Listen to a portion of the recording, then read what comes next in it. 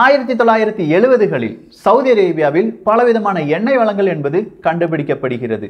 பல வல்லரசு நாடுகளும் வல்லரசாக மாற நினைக்கும் நாடுகளும் சவுதி அரேபியாவின் பக்கம் போகின்றது, நட்பு நாடுகளாக மாறுகின்றன. சவுதி அரேபியால அவ்வளவு வேலை வாய்ப்பு உருவாகிறது. அன்றைக்கு சவுதி அரேபியா சொல்றாங்க, எங்க நாட்டில் வந்து வேலை பார்ப்பவர்களுக்கு நாங்க டாக்ஸ் எக்காலமும் விதிக்க மாட்டோம் அப்படின்னு சொல்றாங்க.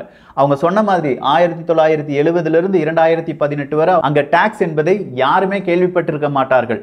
ஆனா இன்னைக்கு அதே சவுதி அரேபியா அவங்க போட்ட டாக்ஸை 300% அதிகரித்திருக்கிறார்கள். இதனுடைய காரணம் என்ன? அமெரிக்கா ரொம்ப பெரிய நட்பு நாடாக இருந்தது. அந்த அமெரிக்கா கூட இன்னைக்கு சவுதி அரேபியாவிலிருந்து அவங்களுடைய ராணுவத்தை கொஞ்சம் கொஞ்சமாக மாற்றுகிறார்களே, அதனுடைய காரணம் என்ன? அடுத்ததா சவுதி அரேபியா என்ன செய்ய போகிறது? சவுதி அரேபியாவில் வேலை பார்த்த மனிதர்கள் அடுத்ததா யாருக்கு அவர்கள் முக்கியத்துவம் கொடுப்பார்கள்? இப்படி பலவிதமான கேள்விகளுடைய பதிலாகத்தான் இந்த ஒரு பதிவு இருக்க போகிறது. அன்பு தமிழஞ்சங்களுக்கு தமிழ் பொக்கிஷத்தின் வணக்கங்கள்.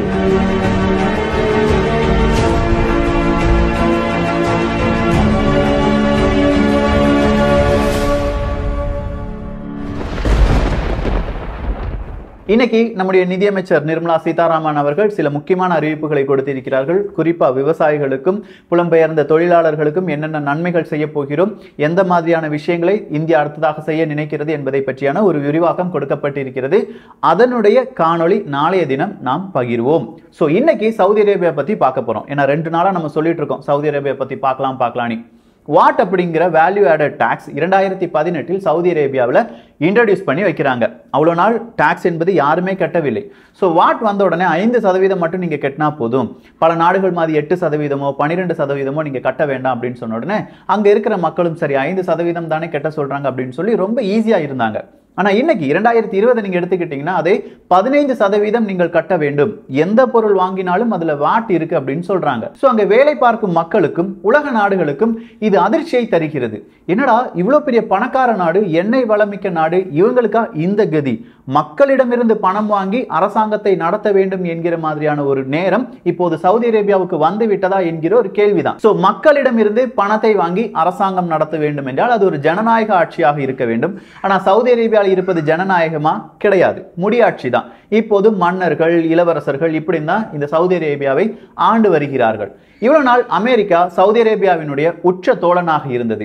ஆனா 2 தினங்களுக்கு முன்பான ஒரு செய்தியெல்லாம் நீங்க எடுத்து பார்த்தீங்கன்னா அமெரிக்கா கொடுத்த நிறைய விதமான ஆன்டி மிசைல்ஸ் ஏவுகணைகளை எல்லாமே அமெரிக்கா திரும்ப பெறுகிறது. காரணம் 2 விஷயம்தான். ஒன்னு, அமெரிக்காவிற்கு இப்போ சவுதி அரேபியாவால் அதிக அளவு லாபம் கிடையாது, நஷ்டம் மட்டும்தான். இன்னொன்று, அமெரிக்காவுக்கு எதிராக அரபு நாடுகள் கொஞ்சமாக சிந்திக்க ஆரம்பித்திருக்கின்றன. ஸோ முதல் விஷயம், அமெரிக்காவுக்கு இனி சவுதி அரேபியா தேவையில்லையா என்கிற கேள்விக்கான பதில் பிரைஸ் வார் தான். ரஷ்யாவுக்கும் சவுதி அரேபியாவுக்கும் ஒரு பிரச்சனை. ஒப்பக் பிளஸ் நாடுகள் அப்படின்னே நம்ம எடுத்துக்கலாம். ரஷ்யா சொல்றாங்க, எங்களால நீங்க சொல்ற மாதிரியான இந்த ஆயில்லாம் கட் பண்ண முடியாது, எங்களுடைய 60% பொருளாதாரம் எண்ணெய் ஏற்றுமதியை நம்பிதான் இருக்கிறது. ஸோ நாங்க அதிக அளவு கச்சா எண்ணெய் பேரலை உற்பத்தி செய்வோம், நீங்க என்ன சொல்றீங்கன்னு கேட்கறாங்க.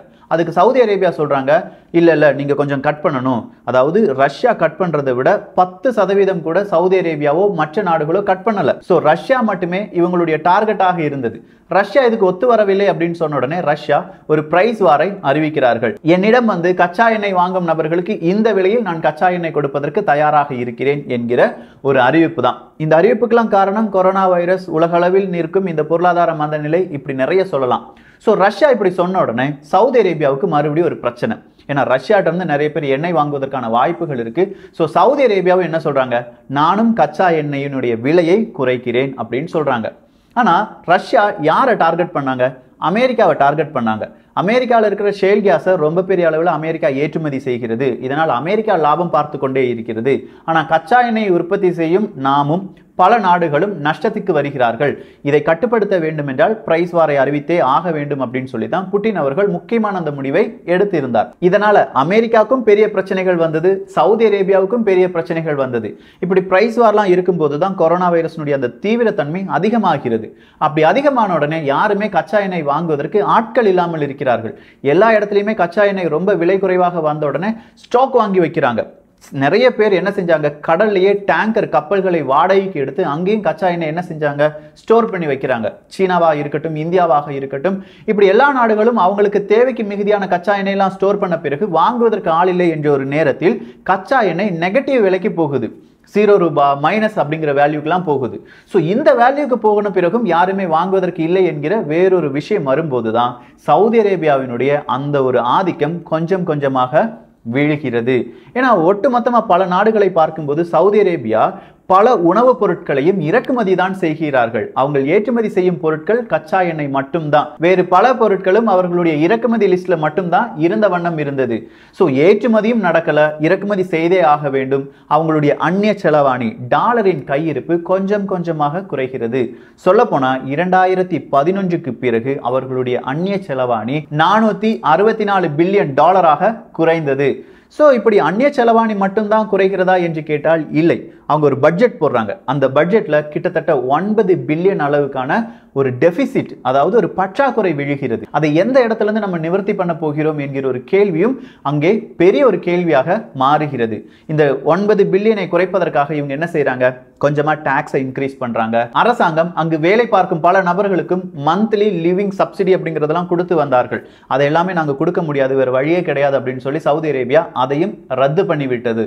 இப்படி கொஞ்சம் கொஞ்சமா அவங்களுடைய செலவினங்களை குறைக்க நினைக்கிறார்கள். இதற்கு கச்சா எண்ணெய் வீழ்ந்தது மட்டும்தான் காரணமா என்று கேட்டால் இல்லை.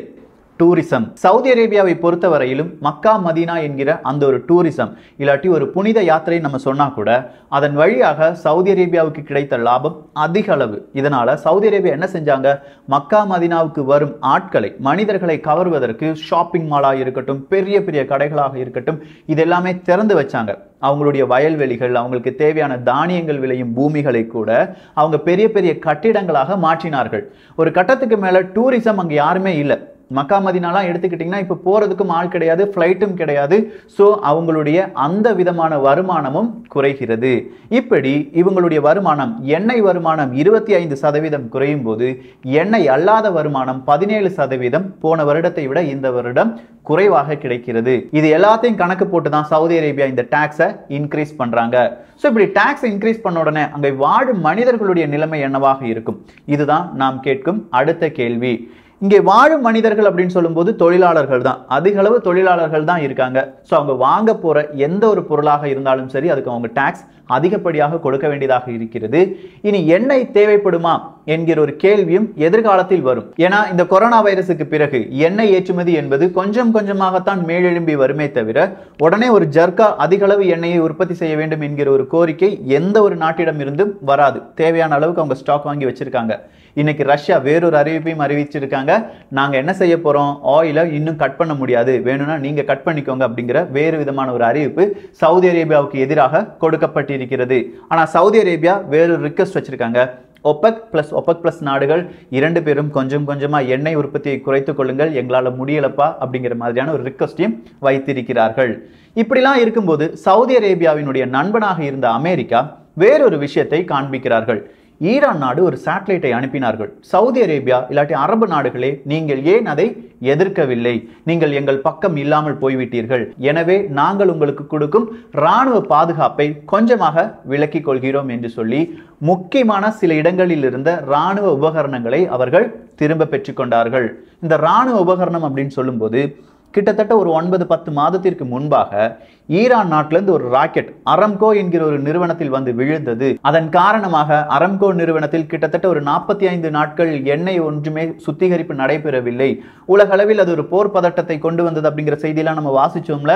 அந்த போர் பதட்டத்தை மையப்படுத்தி அமெரிக்கா கொஞ்சம் ஏவுகணைகளை, ஆன்டி மிசைல் சிஸ்டத்தை எல்லாமே அங்க என்ன செஞ்சு வச்சிருந்தாங்க, நிலைநிறுத்தி வைத்திருந்தார்கள். அந்த மிசைல் சிஸ்டத்தெல்லாம் நாங்க எங்களுடைய பக்கத்துக்கே கொண்டு வர போகிறோம், நீ உனக்கு தேவையான மிசைல் சிஸ்டத்தை நீயே வச்சுக்கோ அப்படின்னு சொல்லி அமெரிக்கா சவுதி அரேபியாவுக்கு ஒரு எச்சரிக்கை கொடுத்துட்டாங்க. இன்னைக்கு சவுதி அரேபியா அந்த இடத்துல சவுதி அரேபியாவால் உருவாக்கப்பட்ட மிசைல் சிஸ்டத்தை, ஆன்டி மிசைல் சிஸ்டத்தை வைத்துக் கொண்டிருக்கிறார்கள். சவுதி அரேபியாவுக்கு வேறொரு யோசனையும் இருந்தது. விஷன் 2030 என்பதுதான். 2030 சவுதி அரேபியா எப்படி இருக்க வேண்டும் என்பதுதான் அந்த விஷன் 2030. இது சவுதி அரேபியாவினுடைய விவசாயம், இராணுவம், உள்நாட்டு கட்டமைப்பு, இது எல்லாத்தையுமே உள்ளடக்கிய ஒரு திட்டமாக இருந்தது. அந்த திட்டத்துல மெயினான ஒரு விஷயம் இருந்தது. 2030 சவுதி அரேபியாவுக்கு தேவையான ராணுவ இயந்திரங்கள் உபகரணங்கள் சவுதி அரேபியாவிலேயே தயாரிக்கப்படும். இந்த ஒரு லைனை நல்லா உற்று கவனித்த அமெரிக்கா இப்போது சவுதி அரேபியாவுக்கு எதிரான சில நடவடிக்கைகளில் ஈடுபடுகிறது. இதற்கு காரணம் சவுதி அரேபியாவுக்கும் ஏமன் நாட்டுக்கும் ஒரு பிரச்சனை நடைபெற்றுக் கொண்டிருக்கிறது. ஈரானுக்கும் சவுதி அரேபியாவுக்கும் ஒரு பிரச்சனை. இந்த நேரம் அமெரிக்காவினுடைய ராணுவம் அங்கே இல்லாமல் போய்விட்டால் இந்த இரண்டு நாடுகளும் சவுதி அரேபியாவினுடைய எதிரி நாடுகள் சவுதி அரேபியாவை தாக்குவதற்கான நிறைய வாய்ப்புகள் இருக்கு. அதை பயன்படுத்தி மீண்டும் அமெரிக்காவினுடைய ராணுவத்தை நிலைநிறுத்த முடியும். அமெரிக்காவுக்கு தேவையான பணத்தை சவுதி அரேபியாவிலிருந்து வாங்க முடியும். இப்படி பலவிதமான திட்டங்கள் அமெரிக்காவின் பக்கம் இருக்கிறது. ஆனா இந்த இடத்துல அமெரிக்காவின் திட்டம் அப்படியே நடந்து விடுமா என்று கேட்டால் இல்லையே. 2017 சீன அரசாங்கம் சவுதி அரேபியாவுக்கு ரொம்ப பெரிய அளவில் உதவுவதற்கு தயாராக இருக்கிறோம் என்கிற ஒரு வாக்குறுதி எல்லாமே கொடுத்திருக்கிறார்கள். சோ இப்போ சீன அரசாங்கம் என்ன சொல்றாங்க, உங்களுக்கு தேவையான ராணுவ இயந்திரங்கள் உபகரணங்கள் நான் உங்களுக்கு தருகிறேன், நீங்கள் எனக்கு தேவையான சில விதமான உதவிகளை செய்ய தயாரா என்கிற மாதிரியான ஒரு பேச்சுவார்த்தையும் நடைபெற்று வருகிறது. இதுல முக்கியமா நம்ம கவனிக்க வேண்டியது, அமெரிக்க அரசாங்கம் சில விதமான சேட்டலைட் இமேஜை வெளியில விடுறாங்க. அந்த சேட்டலைட் இமேஜ் எல்லாமே சவுதி அரேபியாவினுடைய பாலைவன பகுதிகள். அதுல சவுதி அரேபியா அமெரிக்காவுக்கு தெரியாம உலக நாடுகளுக்கு தெரியாம பலவிதமான மிசைல்ஸை டெஸ்ட் பண்ணிட்டு இருக்காங்க. இதற்கு சீனா உறுதுணையாக இருக்கிறது. அன்மேன்டு ஏரியல் வெஹிக்கிள் அப்படின்னு சொல்லுவாங்க. ட்ரோன்ஸ்லாம் நம்ம சொல்றோம்ல, இதற்கு தேவையான கட்டுமான உதவிகளை நாங்கள் செய்து வருகிறோம், ஏவுகணைகளுக்கு தேவையான உதவிகளை நாங்கள் செய்கிறோம் அப்படிங்கிற வாக்குறுதி எல்லாமே கொடுத்திருந்தாங்க. ஸோ இந்த சேட்டலைட் இமேஜையும் இப்போ அமெரிக்கா ஒரு ப்ரூஃபா காண்பித்து எங்களுக்கு எதிராக நீங்கள் செயல்படுகிறீர்கள் என்கிற ஒரு வார்த்தையை சொல்லியிருக்கிறார்கள். ஸோ சவுதி அரேபியா இப்போ கொஞ்சம் விழிப்புடன் செயல்பட ஆரம்பித்திருக்கிறது. எண்ணெய் யாருக்கும் வேண்டான்னு சொல்லிட்டாங்க. அடுத்ததா மாற்று எரிபொருளை தேடி உலகம் முழுவதுமே ஓடிக்கொண்டிருக்கிறார்கள். ஸோ சவுதி அரேபியாவுக்கு இப்போ பிரச்சனை என்னன்னா சாப்பாடு தான்.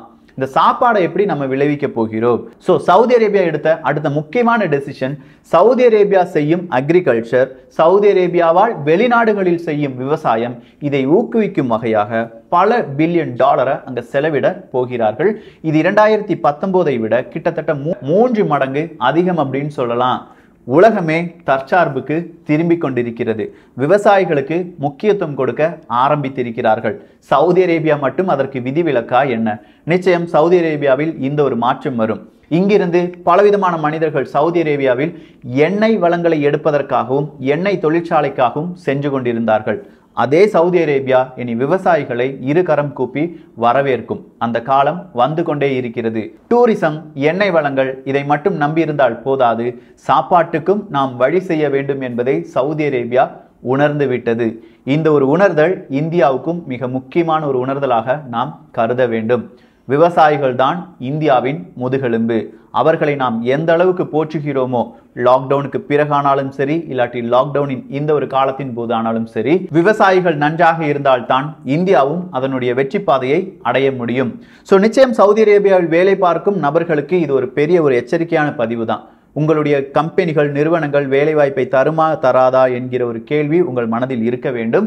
அங்கே பலவிதமான மாற்றங்கள் நடைபெறுகிறது. அந்த மாற்றத்தை உற்று கவனியுங்கள். அந்த மாற்றம் உங்களுடைய ஒரு எதிர்காலத்துக்கு தேவையானதா இல்லையா என்பதை நீங்களே உணர்ந்து கொள்ளுங்கள். இந்த ஒரு பதிவை குறித்துள்ள உங்களுடைய கருத்துக்கள் இங்கே வரவேற்கப்படுகின்றன. எல்லோரும் தமிழ் பொக்கிஷத்தில் இணைந்திருங்கள். தமிழ் பொக்கிஷம் சேனலை சப்ஸ்கிரைப் செய்யாத தோழர்கள் தோழிகள் தயவுசெய்து சப்ஸ்கிரைப் பண்ணிக்கோங்க. நல்லதை பகிர்ந்து நல்ல சமுதாயத்தை உருவாக்குவோம். நன்றி, வணக்கம்.